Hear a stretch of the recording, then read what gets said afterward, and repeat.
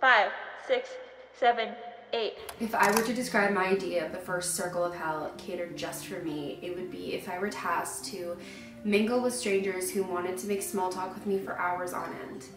The idea of having conversation about the weather, current events, or your favorite this and that makes my skin crawl. And while this might seem rude or shallow to some, let's reframe this as I'd rather get to know people on a deeper level and have no problem listening to your inner thoughts verbalized. I love to give you my sole focus, so let's make that conversation one-on-one. Every response I give you is carefully considered and created just for you. And when this thorough analysis eventually drains me, as it always does, I will retreat into solitude. I will find peace in introspection, often expressing myself in silence. I will read and write for hours and hours, recharging myself. All of this might resonate with you if you, like me, are a highly sensitive, overstimulated, underrated introvert. Howdy, my loves. Originally, this video was going to be a discussion of the book Quiet by Susan Cain that discusses the power of introverts in a world that cannot stop talking. And originally, I was just going to read it and kind of review it, as well as the journal that comes with this book, because there are some really thought-provoking questions within there. But the more I started to read the book, the more and more I started to relate to the sentiments that were expressed within it. And if there's one thing that really resonated with me, it's that our perspective and our contribution as introverts are often disregarded and undervalued. So I thought I would make a video kind of discussing how I move through the world as an introvert, how the world regards me as somebody who does need to be a little bit more on the reserved side as a natural part of my identity. That kind of disregard and upholding of extroverts being the top individuals is what Cain refers to as the extrovert ideal, a value system that prioritizes extroverted individuals, risk takers, people who gain energy from other people. I feel like ever since I was a kid, I always kind of knew that I was different. I was very reserved. I was very on the quiet side, especially if I had changes in my environment. So my mom loves to tell the story that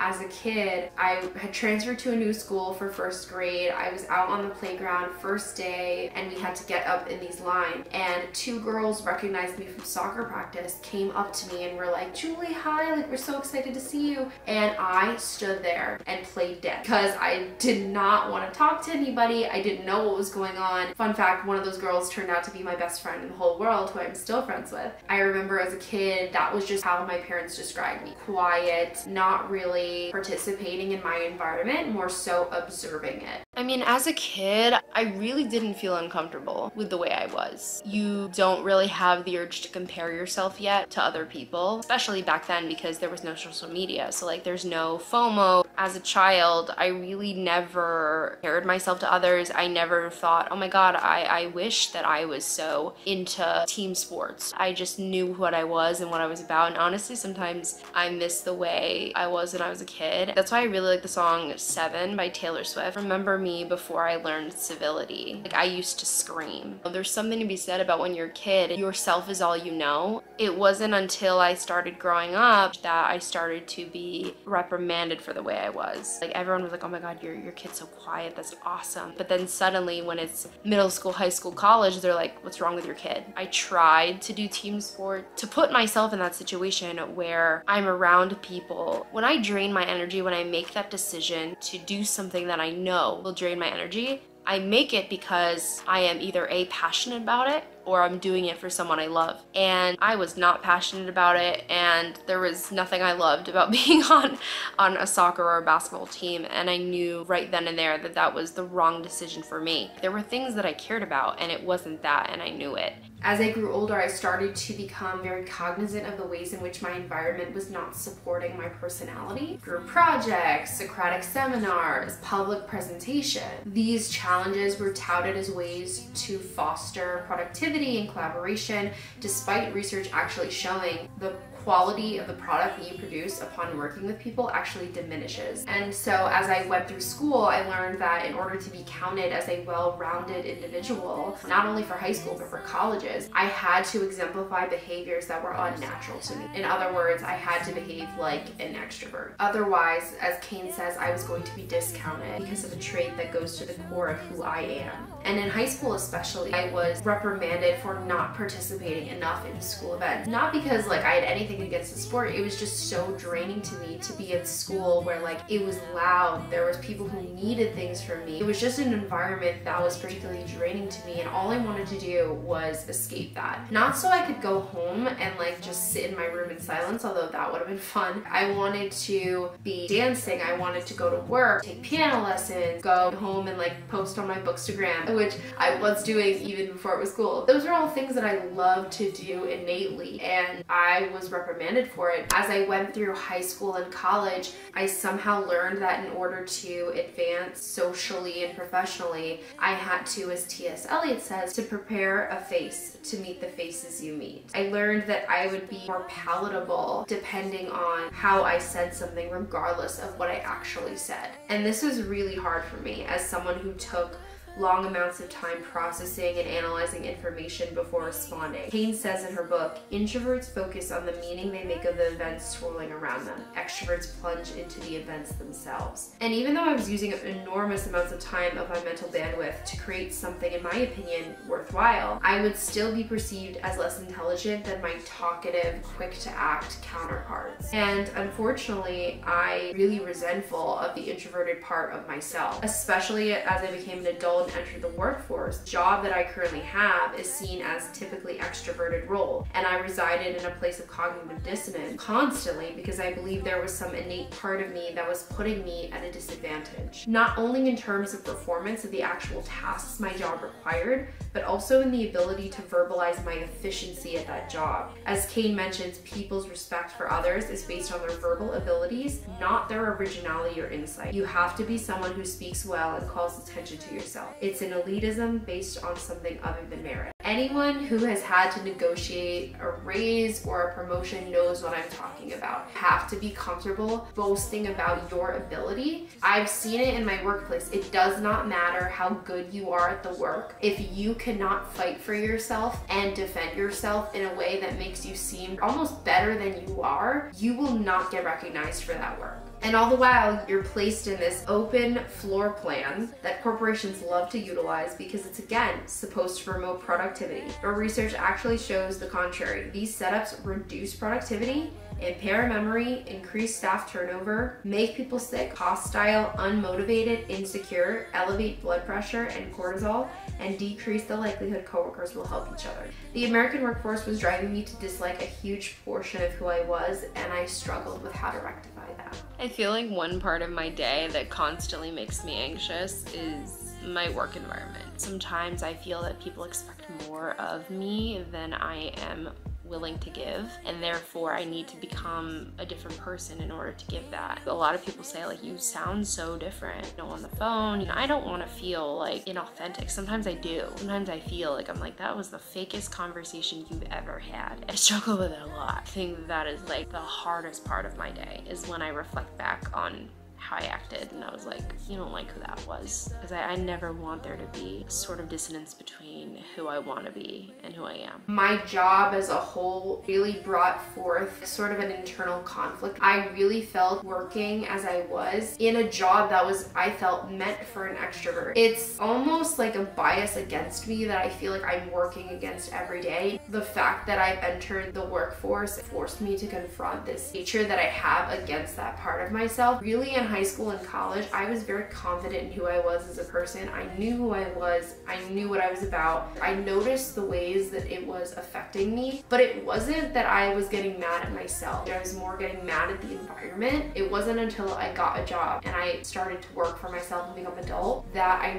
really started to dislike those parts of myself. And that made me really sad because I used to be very secure and confident in the way that I was, and there was no one on earth that could tell me that I had to change who I was. So So I felt like I had to figure out why I felt this way, how could I possibly fix it, and not fix me, but fix how I felt about myself. I won't say that it was like just the book that helped me do it, but it definitely gave me evidence-backed research to support the hypothesis that I always had about myself. I feel like the first big mental hurdle that I had to attack was my professional identity and the vendetta I had against myself. Over time, I learned that my ability to observe is a really great skill, especially if everyone in my cohort is prone to acting quickly. And research shows that when mistakes are made, extroverts don't just react, they actually speed up as they are reward sensitive. Introverts are geared to understand what went wrong in the first place and act accordingly, and therefore are needed in times of crisis. Additionally, I started to see my personality as an asset in the role I played. Originally, I thought when talking to clients, I had to become this other version of myself that was gregarious and bubbly and talkative. But now I see that really all clients need is to be understood, and I'm able to do that by asking intensive questions and being an active listener, something that comes very naturally to me as an introvert. In order to foster this mental adaptation, I also found ways to seclude myself in the office. I volunteered for more night shifts so there'd be less of a chance I'd have to interact with so many people, and I commandeered one of our conference rooms to hide in while I did my work. I know this might seem a little odd and like not very like team player of me. And like, you know, some of my managers do joke like, oh, that's Juli's office, even though it's like a conference room. But like, I don't care. I really realized that like my environment was not supporting me, and rather than just complaining about it, I could carve out a piece of it for myself. I can make room for myself. There are times when I just lock myself in the room to make a bunch of calls so that way I can not be so self-conscious about talking. I can take breaks in between my calls. And I feel like before I was really afraid to like ask for those things or accommodate myself for those things. I don't feel bad anymore. Like, don't feel bad. If you need something that's gonna make you feel safer and better and healthier at the end of the day, don't be afraid to do that. Actually, within the book, there's research that shows that if you act against your personality, against your innate natural behavior for too long, you can make yourself sick, especially work, which takes up a huge majority of your time. Don't feel bad asking for those things or just doing them. What I did for myself within the office, like that example of what I did for myself, is what Professor Little refers to as a restorative niche, which is the place you go to when you want to return to your true self. I loved finding this phrase. Like, I loved hearing this phrase for something that I've been trying to do my whole life, and not even just at work. Like, within my personal life, I have so many restorative niches that I've carved out for myself, like painstakingly, to re-energize myself and to become my true self again. And I feel like the first one, if you followed my channel long enough, you know that I love reading. I am doing a challenge for myself where I'm trying to collect 1,000 books, and where I'm trying to amass this giant library, like personally for myself. I love going to bookstores, I love reading, and I feel like every time that I get into a book, I feel like I'm stepping outside of myself. I think I mentioned the quote before, like, introverts love to observe. We don't love to be within the events themselves. And I feel like books allow me to be within the events at a safe distance. It feels like a movie's playing in my head as I'm reading, and it's like a safe way for me to experience certain events, and not only just experiencing and reading the books themselves or like collecting them, but also talking about them. Like I said before, small talk or shallow conversation, not for me. It makes me itchy, I don't like it. But if you were to ask me to talk about books, we could go on and on forever. When I go on dates or like I meet new people and they don't want to talk about books, I'm like, okay, well, I'm out of topics now. That or Taylor Swift. Taylor Swift is a restorative niche in her own. The Eras Tour concert just rejuvenated the heck out of me. I loved it. And of course, like I said, like I make content about these books. I love sharing my passions and interests in that way. And creating content and participating in social media is another way in which I've created a little niche for myself. I actually asked a friend. She said to me, I think you're kind of introverted and extroverted at the same time, because you really articulate articulate yourself well, especially online. And she cited one of the main reasons why she thought I was a little bit extroverted, because I was doing a lot of online content. When I heard in the book that like introverts gravitate towards online exposure and sharing intimate details about themselves online, it just got me really excited. It kind of explained away why exactly I am so comfortable online. I think the reason that I love creating content so much is like, it's like having a delayed conversation with someone. It's almost like you're texting a person, right? Like you have time to create something, carefully consider your response from a safe distance where you're not like pressured to react right away. And in fact, in the book, Kane actually says that the most productive and collaborative environment for people to work together is actually online. I've never considered myself a creative person. When I was a child, I couldn't draw. I wasn't good at painting or any of the traditional senses of artwork. But the minute I was introduced to digital artwork, that's when I thought I was creative. And that's when I found something that made me more of myself. Kane mentioned that there are studies that show that introverts actually are so much more comfortable than extroverts sharing their life online. And there's a quote in the book by Kafka that I just have to share. It's about the process of writing, but I feel the same way about creating content. For writing means revealing oneself to excess, the utmost self-revelation and surrender in which a human being, when involved with others, would feel he was losing himself, and from which therefore he will always shrink, and as long as he is in his right mind.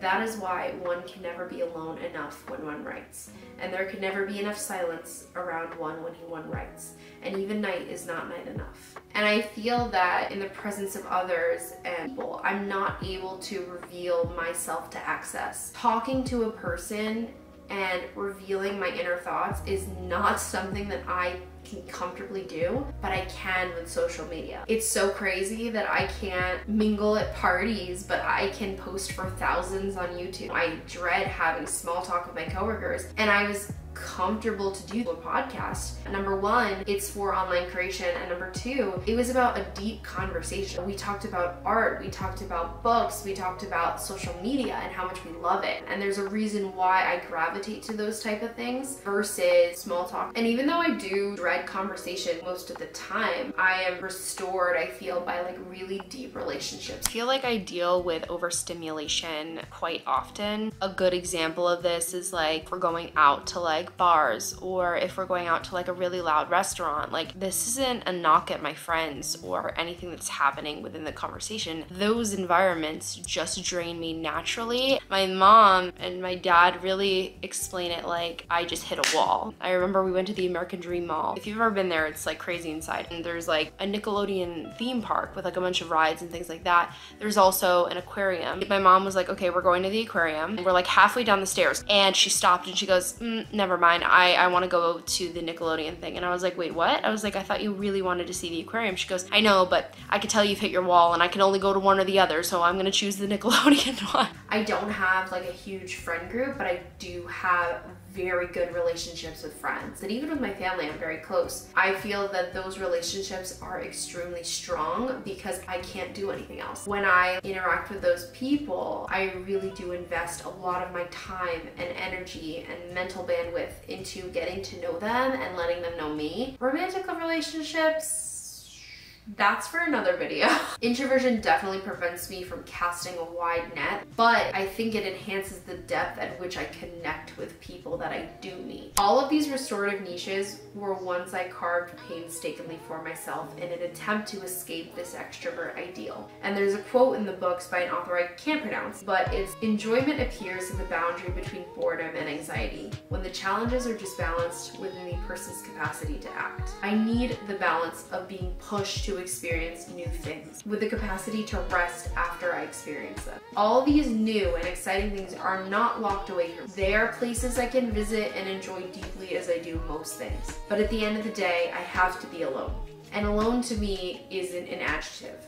It's another place to go. It's a proper noun. It's a place where no judgment exists, only peace. In this day and age, alone is very misunderstood. I feel like when people say that I'm alone, they misconstrue that as me saying I'm lonely. And those are two different things. And I need people to understand that. When I am alone, I am becoming more of myself. And that doesn't mean that being alone has to be like me individualistically by myself. Alone means I'm sitting in my living room with my family. We're not talking, but we're vibing together. Being alone means that I'm silently hanging out with someone. I love sitting on my couch with my friend. We're like scrolling on TikTok and we like nap together. That to me is being alone because it lets me rest. Lonely is a different feeling. That is sadness and the need for other people. If you're an introvert, I feel like you'll understand what I mean when there's a difference between alone and lonely. And so I wanted to make this video for other introverts out there feeling like being the way we are is a disadvantage, something that needs to be changed. I want you to feel empowered in our sensitivity and depth, not resentful of it. Kane compares introverts to orchids that could wilt easily, but under the right conditions can grow strong and magnificent. So I hope you'll find your restorative niches and people who make you feel rejuvenated instead of depleted. Even though there are systems in place to discredit us, my issue isn't with the extroverts that are supported. It's with the system itself. I believe that extroverts and introverts need to be regarded equally. And as Carl Jung says, the meeting of two personalities is like the contact of two substances. If there is any reaction, both are transformed. A lot of members of my family are those talkers.